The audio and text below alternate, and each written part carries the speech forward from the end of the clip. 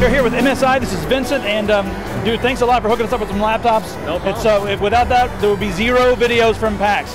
Everyone remember, there will be zero videos from PAX. We didn't have an editing laptop, so thanks a lot. Hey, no problem. Anytime. Now, what is this? We haven't looked at this one yet. What do we have here? So, this is our newest gaming notebook that was just released a few weeks ago. This is the GS70 Stealth.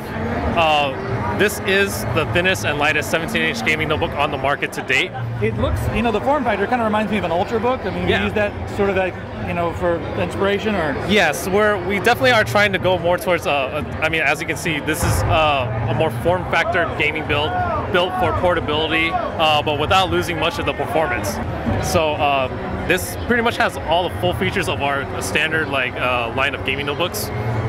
Here, as you can see from the keyboard here, we got the SteelSeries gaming keyboard that has been redesigned specifically for the GS70 to kind of match the same feel of the designs.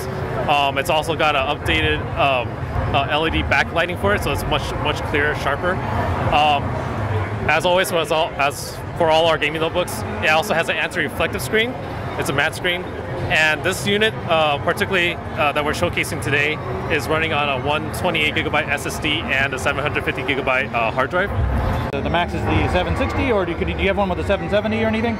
As of now, we only have it available in the 765M. So you gotta get the bigger form factor to get the 770 if you want that. Exactly. But I think I'd rather have the smaller form factors because it's so much more portable, and I'm never in one place. Exactly. Long, yeah. Definitely for those who travel a lot but still would like to take their games with them, definitely the GS70 would be a perfect fit for them. What's the battery life when you're gaming? So battery life, according to our testing and other media reviews, it's been between 3 to 4 hours.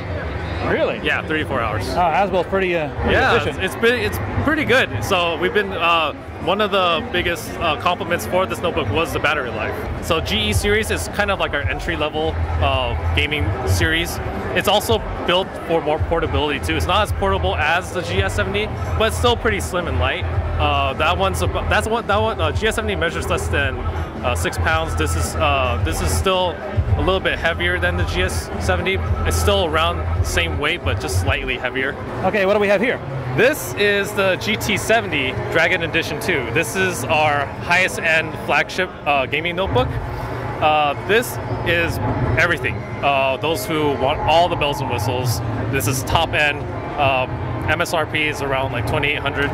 You got a GTX 780 in there, right? Yeah, this is a 780M graphics card built into this system. So this can pretty much run all the games you want to run, high settings, ultra settings, 32 gigabytes of memory, 3 SSDs in RAID 0, and a 1 terabyte hard drive. So this thing is just everything you could want in a gaming notebook. You know, a lot of times people say that their machine is a desktop replacement, but it's always the hard drive. So you guys have sort of actually done it. You've given us a true desktop replacement with comparable hard drive specs. Exactly, yeah. I mean, this is the definition of a desktop replacement gaming notebook. Vincent, the GT60, we're getting a little smaller here. What do we have?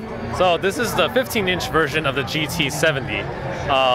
This is still packs a lot of power. Hey, you've got a 770 in there. Yeah, this one particularly has a 770. And also runs on a 128 gigabytes solid state drive and a 1 terabyte hard drive. So this has plenty of storage, a little bit more portable than the GT70, slightly lighter, but still has pretty much all the bells and whistles of the GT series in general. Two things I forgot to mention for our gaming notebooks in general. We have multiple displays. We call it matrix display, but so if you're ever in a desk or work setting, and you have multiple monitors going, these notebooks have 3 display outputs that allows you to support up to 3 external displays, and you can run your native notebook display plus the 3 externals all independently of each other. So 4 displays in total off of this one machine. Exactly. So, I mean, this is still, you can still consider this a desktop replacement in that sense, even though it's a 15-inch, and still it can complete your workspace and multitask however you want to. They all feature, for the GT series, they all feature killer double shot. basically it uses a killer wireless chip plus a killer Ethernet chip. So it prioritizes your internet, whether you're gaming or require like higher bandwidth or streaming, it'll prioritize it for you. So you get the maximum bandwidth for whatever you're doing. The GX series is all AMD based gaming notebook. So this is running on an A10 processor and a 8970M graphics card. Now, have you guys benchmarked these independently? Yes, we have. I mean, the Intel, NVIDIA notebooks, they're much higher in performance. However, the AMD-based gaming notebooks, when it comes to like doing workloads or more heavy processor-based applications, you got OpenCL, right? Yeah, it's slower than the Intel-based gaming notebooks. However, when it comes to gaming, the performance is actually up to par somewhat with NVIDIA. It's still slightly lower, but it gets the job done. So a lot of people tend to they really like the GX60 also because of that price performance ratio. All right, this is the one I've been looking at a lot because I love portability, and you know, this is something, I mean, I could pretty much take it anywhere. Yeah. So what do we have here? So this is still also part of the GE series. However, this is a little bit newer. This is our 14-inch version, the GE40. So as you can see already, it's very slim, it's very light, and it was made for portability. It's for definitely for people who travel often, don't want to lug around a huge like 17, 15-inch notebook. It's got pretty good specs. It's got GeForce GTX 760M graphics card in there, so it can still play your games. Not necessarily all high settings or whatever, but at least more of the casual gaming. And this one has 128 gigabyte SSD and a 750 gigabyte hard drive.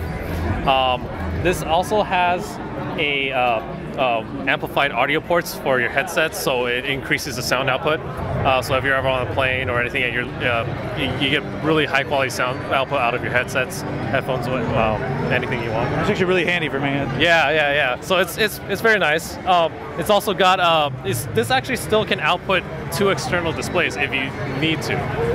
So if you have extra displays at home, this still has the matrix display feature, but it can only output up to 2. Now, what resolutions does that support? It doesn't support 4K, does it, or does it? No, this one does not. 1440p? 1440p, yes. This is definitely the unit for anyone who is traveling often. The price range for this unit is around $1299 to $1399. Okay, I'll take one.